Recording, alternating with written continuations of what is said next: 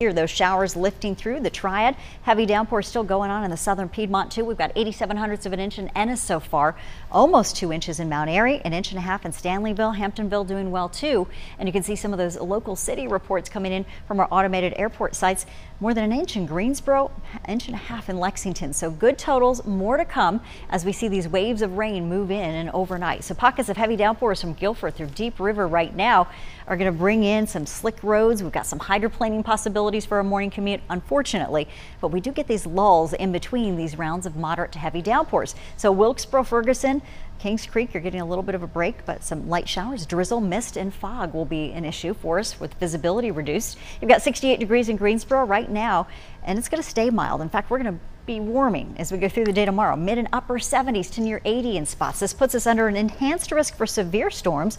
Greensboro, High Point, Burlington, up through Reedsville, all the way back into Yadkinville has a greater potential to see flooding, strong winds, and yes, even isolated tornadoes. So we can see this time of the year as we get that warm air ahead of a cold front and very dry air behind it. And that's what we're going to have as a setup for us tomorrow. We've got 63 degrees in the morning. You see the 12-hour forecast. We put your alert symbol on as we head into the afternoon. Anytime we get you after 2 o'clock, things should start to ramp up in intensity for the threat of severe, plus heavy rains, gusts to 30 miles an hour may be possible too. We'll see those temperatures cooling pretty quickly overnight, but until then it's going to warm. We've got you from 60 in the foothills all the way to 74 around 3 o'clock. Heavier rains begin to move in, and you may need those ponchos, and certainly be cautious checking in on your WXI 12 News apps as we update you on the rain moving through. So if you're going to try and time a window to do some trick-or-treating, definitely check in with us and check the radar as well. We don't want you to get caught out in these severe storms. We've got impact hours from all day long in the mountains where we've got fog, we've got rain at a good clip